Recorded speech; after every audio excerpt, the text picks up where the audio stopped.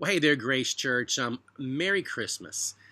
Yeah, I do mean that. Merry Christmas. This is a crazy season that we're in, and it's so easy to get so distracted by the negative headlines and all the things that are going on out there that we just forget that this is still the season of the incarnation. So it is a time for us to celebrate, a time for us to take joy, a time for us to find hope in the person and work of Jesus. And so I just want to come to you just for a moment and share a couple of my thoughts, a couple of thoughts from my heart to you as we then kind of enter more fully into the Christmas season over the next few days. And then as we ring in the new year, I know a year that we're hoping is going to be quite different than the year that we are exiting.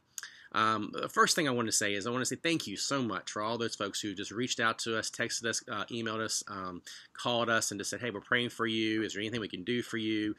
Your kindness and your love and your warmth is duly noted during these days, and I'm so thankful to have it, and I'm so thankful God has brought me to such an amazing church family as we have here at Grace Church. God has indeed blessed us richly. All right, but I also want to tell you a quick update as far as where I am right now and where the family is.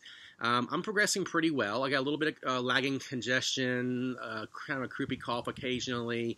I still haven't had temperature, but I have on and off again loss of taste and smell. But as a whole, I'm fine. I haven't had a whole lot of fatigue. It's just really more or less boredom, as you can imagine, as I isolate from my family up in my man cave. Yeah, other than that, it's been pretty good and pretty steady, and very thankful for that, and everything. As far as men and the boys are concerned, so far there's no indication that they got any symptoms. I'm trying to keep my distance from them, come out just whenever I need to, and just say hey and tell them I love them, and just a brief 5-minute conversation or something. But it's been okay, and we're hopeful that we're going to get through this season without any more of that. I'm on day 8 of the quarantine, so I got a couple more days, and I'll have to go through Christmas Day, as many of you already know that. And but as a whole, I hope we're going to get through this pretty well. Now, that's the first thing I want to share with you. The second thing I want to share with you is just some thoughts I have and have been wrestling with over the course of the last few weeks.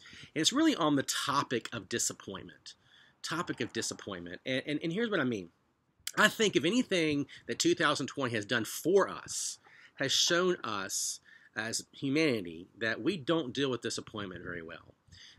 That when the veil comes crashing down around us and all the things that we love and treasure so much are no longer kind of part, or at least temporarily put aside, and we have to deal with the disappointment of things not being, especially when you get to the holidays and things don't always work out the way that you want them to, man, we get face to face with that disappointment, and it's an opportunity, a gospel opportunity. It has been for me, for sure. To deal with something that I think is pervasive in humanity, and it's about, like, just as you know, I mean, I want to speak to my own challenges here. Like, this became vividly true in my own experience this past week. It became vividly clear that I don't like disappointment, especially now that I'm having to quarantine through Christmas. And not only am I going to miss out on like Christmas movie marathons with my wife and my kids, and being able to be down here and enjoy Amanda baking in the kitchen and all the things that we enjoy, the Christmas tree that we love picking out and sitting in our living room. Those are the kind of things that I love and enjoy, and anyone who knows me knows those things are huge treasures for me. And then on top of that, what's even more discouraging or disappointing is the fact that I potentially might have disappointing children because we're having to push back Christmas Eve and Christmas Day for us. Now, here's what's wonderful about this. My boys have been amazing about this. They have been insistent that they did not want to do Christmas without me, and so they're ready to push everything back a day and let's get after it here on the 26th. And so I'm thankful for that. They are much healthier, emotionally healthier men than at least they're on the track to do that than I am, and I'm thankful for that as well.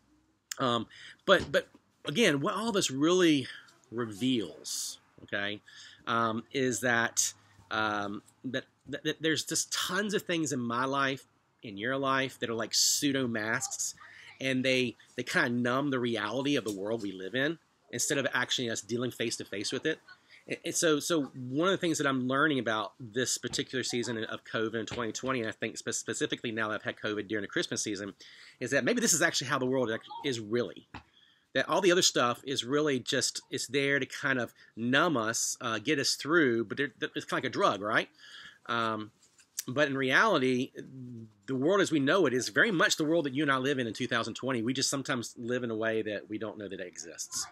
And I know this about myself, and I can tend to live in kind of Narnia at times. And I've had this conversation with other pastors, other church members, as well as counselees that I work with constantly. This is a pervasive issue that I think we come up with constantly in people's lives.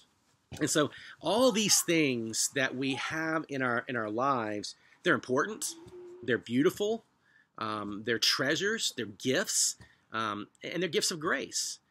But we can't allow them to mask us to the real world that we live in. And the real world we live in, I think, is captured so beautifully in Luke 2. And it's a very short passage that many people don't put a lot of time and energy into. It talks about the prophetess Anna.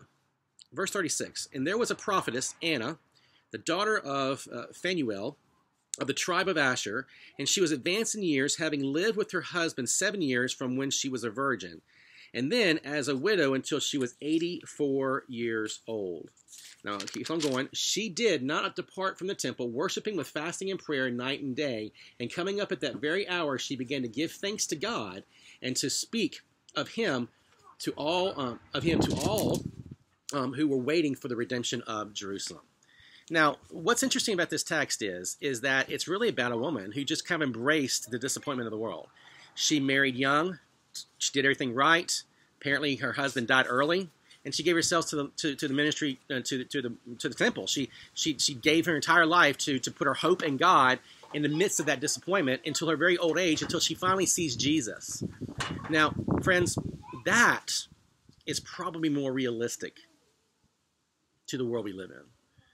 I know that we live in a world that, man, we can be so easily blinded to the reality of the world, the reality of sin and broken destruction, that this world actually is sick, that this world actually is suffering, and then this world actually is sinful and broken in every way. And so, friends, I just want to kind of remind you that in these days, to take on the posture of Anna, who gave her life to put her hope in Christ in all things as she waited for him to come. Now, you and I don't wait for the first coming. We're waiting on the second coming. And we don't know how long the Lord will tarry. But until then, we can enjoy all these other things that the Lord has gifted us with. But they pale in comparison to the person that we're waiting on most, and that's Jesus. Okay? I share that to you not as someone who's arrived fully at, like, resting in that, but as someone who's sojourning alongside you, seeking to do that. Okay? Guys, Merry Christmas. I love you, and I can't wait to be with you once again.